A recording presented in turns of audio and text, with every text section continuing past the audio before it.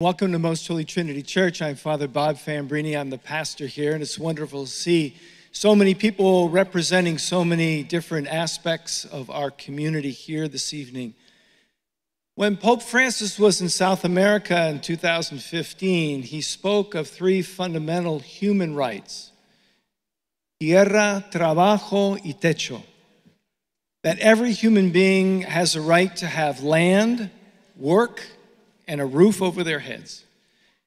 And for us here in the Silicon Valley, the most valuable part, the most wealthy part of our state, of our country, perhaps even of the world,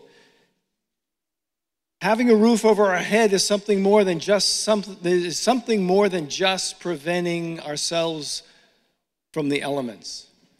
It's a place in which we need to grow, cultivate, raise our families. And day after day, people live in fear, not only because of immigration issues, but because their landlords will raise the rent to a point in which they are forced out. We have come here this evening to stand up and to say no more, to stand up and to move forward, to demand that our city provide our citizens, our renters, with the rights that they deserve.